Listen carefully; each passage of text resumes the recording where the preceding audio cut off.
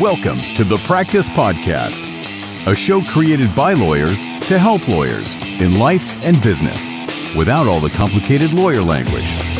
Let's welcome Bast Amron founders and your hosts, Jeff Bast and Brett Amron. Hello, I'm Jeff Bast. This is Brett Amron. Welcome to the Practice Podcast. And today we are going to talk about referral sources and really how to stay top of mind on referral sources. And Brett, what is, for the benefit of our listeners out there, what is a referral source? Well, it's how you get business. Our law firm, and I know a lot of other law firms like us, the majority of our business comes from referrals from other lawyers, from former or current clients, and other sources. And some are lawyers that don't practice in the areas we practice in, and some are in the practice areas we practice in. So you've got to cultivate those relationships and build it over time. As we tell the young lawyers here, it's not, hey, let's get coffee and then you're going to get a client matter. I mean, it's relationships, it's credibility, it's trust. They have to know the lawyer that they're sending their client or their friend or their neighbor to is somebody who's going to reflect well on them and do a good job. Yeah, so that's an important point. So how do you find referral sources in the beginning? Referrals tend to be, I think the last time I checked, at some point, 90% of our clients came from other lawyers. It's lawyers that you know.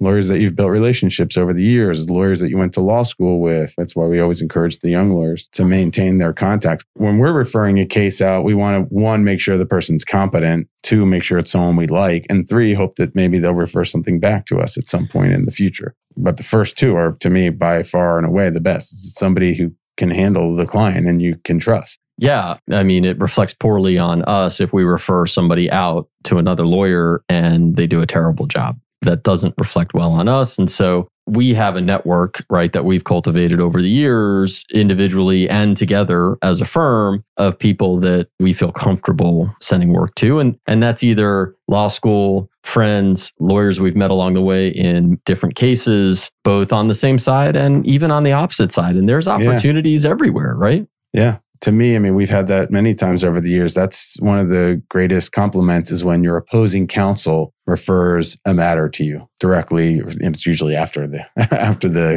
your opposing counsel much later in life. But if you show someone that you do a good job, you're a decent person, then they're going to be more inclined to refer business to you. And the other thing is, I think a lot of people receive referrals and they don't so much as acknowledge it, which is such a simple thing. I mean, how many times have we referred a client to somebody, to a lawyer, and they don't even send us a note, nothing. Don't even acknowledge, hey, thanks. It's such a simple... Yeah. I was just telling you the other day, I got an email from a lawyer out of state that said, hey, I'm looking for this kind of lawyer down there. Do you know anyone? And I sent him off, and it took me 2 minutes, right? I sent off an email with a lawyer. I said, good luck, let me know. I got a thank you from that lawyer out of state who asked for it and made contact. And then I got a phone call from the lawyer who I referred it to saying, I just wanted to say thanks. How you doing? How's everything? I hadn't talked to that lawyer in a while. That's just a little thing that can go a really long way. It's so simple. I've also received handwritten notes. Yep. You mentioned this to me. You have as well. I've received handwritten notes from another lawyer saying, hey, I really appreciate the business. And to me, that's somebody who's acknowledging it and appreciating it. And that's really all you want, obviously,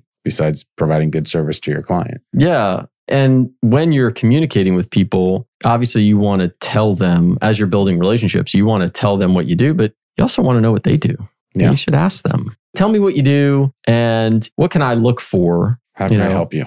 Right. Yeah. That's networking 101. When you meet another lawyer for coffee or lunch or you're at a chamber event, what do you look for? Who are you looking to meet? How can I help you? How can I make an introduction for you? It's such an easy ask. But I think acknowledging referral source is really important. The other thing we like to do is at the conclusion of the matter, let that lawyer know, hey, I just wanted you to know we had this recently. We won a trial. It was a Zoom trial. I let the lawyer that referred it to me know, hey, I wanted you to know that, we took that case to trial and won it. And so they were super happy. And then they could call. That's an excuse for them to call their client and contact them. The other thing that we're super sensitive to here is respect for the referral. When a lawyer refers a client to us and then that client asks us for something else, we're always going to say, hey, you should go back to the original lawyer. That person does it. If they do it, of course, if they do it. And I think a lot of people are reluctant to refer clients to some firms because they're afraid to lose the client. They'll never see that client again. And that happens. Yeah. I mean, the respect is an important thing, isn't it? And even if it's something that the client insists, at minimum, you got to pick up the phone and call your referral source and say, at least we do, and say, look, the client called me and I wanted to call you and let you know. And I respect the relationship and have that dialogue and open communication, because that's a relationship that you have to cultivate. Not just the client relationship, which is obviously very, very important, but it's the colleagues, it's the referral sources, it's the relationships that you're creating over time that really is super helpful and is going to sustain you and your business. Whenever possible, I'll even try to keep that lawyer involved. If a foreclosure defense lawyer calls us because they're going to lose and they want to, start exploring bankruptcy options, we'll say, look, we're going to come in, but we want to work, with this lawyer if we can, if it's appropriate. Sometimes it's not. Sometimes you need to step in and replace them or whatever it is. But if there's an opportunity to bring that referring lawyer into the fold, we're always going to try to do that. The other thing is gifts or referral fees. A lot of practices pay referral fees. Not really common in bankruptcy. Not on the commercial side, mostly no. But that's where you can create the network. Obviously, what you said at the beginning, that it starts with being really good at what you do. That's sort of the baseline. Yeah. But it's also, and we've been bitten by this, some of it is political. Sometimes when a referral is being made, sometimes it's political and sometimes it is solid relationships, even though maybe you're a perfect fit for something or whatever it is, and it's relationship based and you lose out because there's maybe tighter relationships or something else going on. So as I said, you've got to do like a really good job and hope that helps with the relationship, right? And that you're going to get more of that work going forward. And there's opportunities, as you said, in the matter that you're working on. There's opportunities in court when you're there, eventually when we go back, or even on Zoom, and there's all those opportunities to create those relationships. Reach out to opposing counsel. I mean, I do it in all my cases. Sometimes you have better relationships than others with opposing counsel in cases, but that's super important. And the one thing I know that we take pride in, not so many lawyers unfortunately do, but I don't feel like I need to badmouth another lawyer to my client. Right. And treating people with respect. Treat them with respect. Listen, they're a lawyer. Maybe they're not quite up to par. Maybe there's another lawyer that I think you should go to, or whatever it is. But if someone calls me and says, hey, I got referred to this lawyer, what do you think?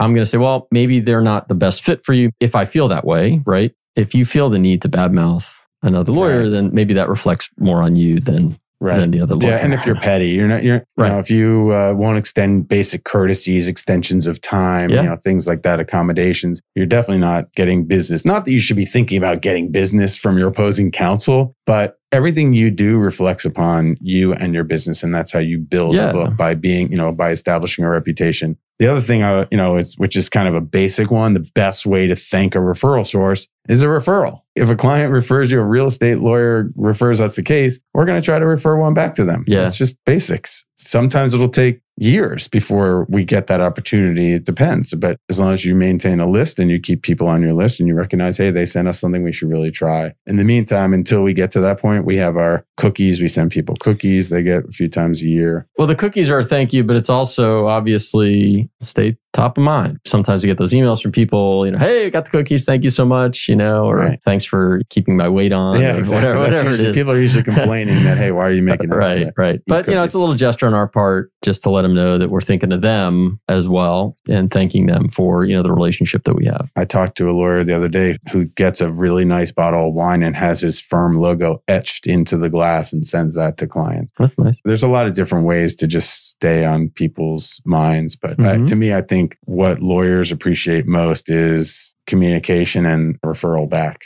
Right. If you have that opportunity, right? That's part of creating that network of people that, you surround yourself with. That obviously, again, goes back to the quality of the lawyer, but also the quality of the person. And you feel comfortable sending work to that person, to that lawyer, to a financial professional, to a mediator, there's so many different levels in what we do. It's not just lawyers, right? The relationships are super important. It's got to be cultivated over time. It takes a long time. The other thing I was thinking of is just being responsive, because how many times have you made an email introduction to a potential client who's looking for a lawyer or whatever, and that lawyer just doesn't respond? Days pass and the referral says, hey, I never really heard from someone. That really reflects, I think we think that it reflects poorly on us. I don't think people say, oh, Jeff sent me to someone who didn't respond.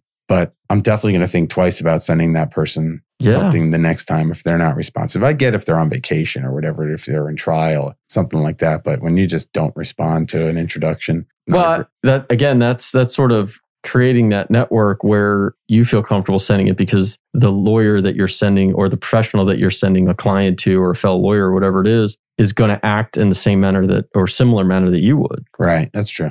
And so they're responsive, right? We would never ignore it. We would never ignore that. Even if we're on a vacation or, we're not going to ignore it. We may say, hey, we're out, we're in trial, or we're tied up. Can I have somebody else get back to you? Or can this wait a day or two or whatever it is? But there's a response. We would do that. And so if we refer something out to somebody and they don't do that, well, then obviously maybe that wasn't the best choice. Right. I think this topic comes up a lot. People ask, how do you get referrals? But also, how do you stay top of mind on referral sources? And I think there's a lot to it. It's building the relationships from the beginning, being really good at what you do, being responsive, being professional and courteous, recognizing the referral, respecting the referral sources, and showing some gratitude. I think showing the gratitude can't be underestimated. In every aspect of life, Mr. Bast. In every aspect. And I am grateful for you, Mr. Amron. No, I am grateful I'm grateful for Nelson. Nelson Rosado, thank you, sir, for being our production man. Thank you for listening to the Practice Podcast.